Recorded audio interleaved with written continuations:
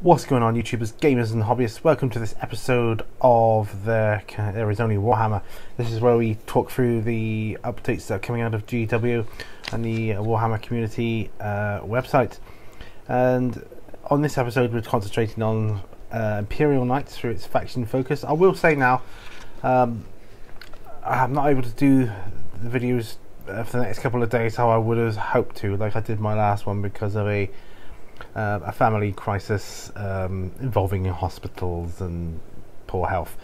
But enough of that. Just to let you know that, but I'm just getting them out there, so we're pumping out the info for you. So I'll just read through what we've got here on Imperial Knights. It says Imperial Knights strike the battlefield like colossi, raining down destruction on the enemies of the Emperor with powerful weapons and stalwart defense. How will these mechanical behemoths play in the new Warhammer 40,000? The Quaestor Imperialis, or Imperial Knights, are knights in more than just name. They live their lives by chivalric codes and pledge fealty to their high kings and the Emperor. Through the throne mechanicum, these nobles bond with their mighty knights and enter into battle for the honour of their household. Imperial Knights currently play as an all-or-nothing army. What I mean by this is that they either totally overwhelm their opponent with high armour, powerful weapons and devastating melee, or they get crushed by an army that has the specific tools to deal with them. This is largely due to the game mechanics of the way Warhammer 40,000 plays. Many weapons cannot hurt a knight at all, while some devastate them, such as destroyer weapons or large numbers of melter weapons. This creates very swingy, often short games that can leave one or both players feeling a bit flat. Quite right too. In the new edition, this dynamic changes quite a bit, as everything can hurt everything else. A player in the game versus an Imperial Knight army will never feel entirely helpless.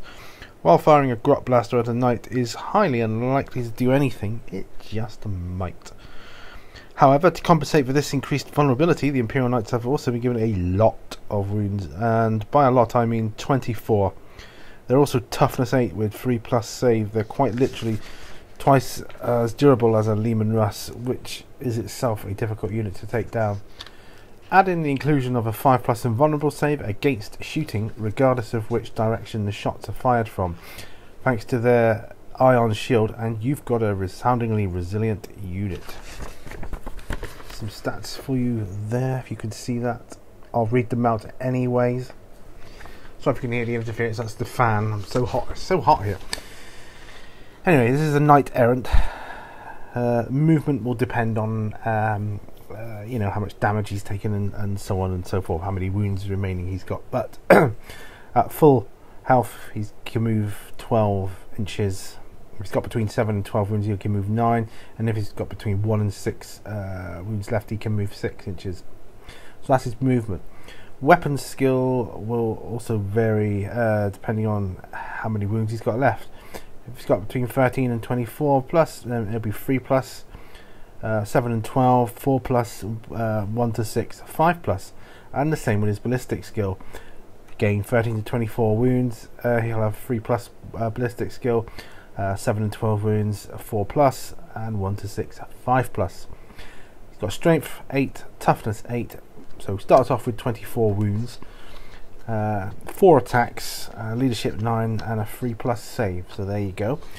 But it's not all about defense. Imperial Knights pack absolutely blistering firepower too. The thermal cannon is utterly lethal now. Heavy D3, strength 9, AP -4, and D6 damage, rolling 2d6 and taking the highest when in half range. Will leave many targets as nothing more than smoking craters with a single volley. If that weren't enough, the cannon gets D6 shots versus unit with 5 or more models. I think you can start to see how useful command points can be when using weapons like this, maximising the effect they can have at just the right time. Another big change is how stomps work. Previously, stomps simply removed models entirely from the game on the roll of a 6. While this was useful for dealing with some problematic character-laden units, which were hyper-durable, it could create gameplay situations which were not very satisfying for players, when their favourite model was unceremoniously stomped into oblivion with no saves. Now called Titanic Feet, these are still fearsome weapons, but do not simply remove models from play, and if kicking and stomping models isn't enough, you've always got your trusty Reaper Chainsword and Thunderstrike Gauntlet to fall back on, both of which do an automatic 6 damage per successful attack. Ouch!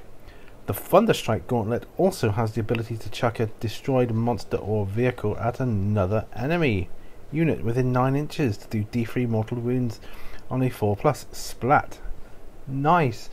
That's a bit of War Machine coming in there, isn't it? Chucking other models. You know, throw them. That's good. I like that. Good dynamic. Knights will be a unit that cannot be ignored, and if you're fighting against them, you will need a plan to deal with them when writing your list. While tough, they are not invincible, and in melee particularly, they can find themselves to be somewhat more vulnerable. The Canny Knight's General will need to be wary of enemy models with multiple d6 damage, melee attacks such as Trigons, which can severely damage or destroy knights in a single lucky round of combat. Knight players will also be happy to know they are no longer so easily bogged down by large cannon fodder units. In the new Warhammer 40,000, they can simply walk over infantry models and leave combat while still being able to fire their weapons. They are fearsome units indeed. Yeah, I can see why they would, being so massively big. Though you don't often see large numbers of knights in a single army, those few are easily the match for many armies, and thanks to the new super heavy detachment, you'll still be able to field them all on their own, if that's how you roll. Super heavy detachment. There you go. See that? 3 to 5 Lords of War. Restrictions: all units must be from the same faction. Command benefits: +3 command points.